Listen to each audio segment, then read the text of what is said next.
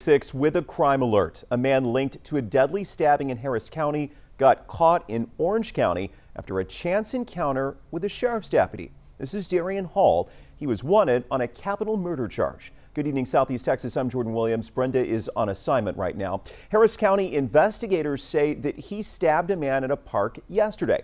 The victim, DeAndre Nicholas, was taken to a hospital near Houston where he later died. Later in the day, a deputy spotted Darian Hall's parked car while she was patrolling near Linscomb Road in Orange County. Captain Joey Jacobs tells 12 News the deputy walked up to the vehicle and noticed that Hall was acting somewhat strangely. She says his speech was slurred and there was a bunch of blood in the vehicle.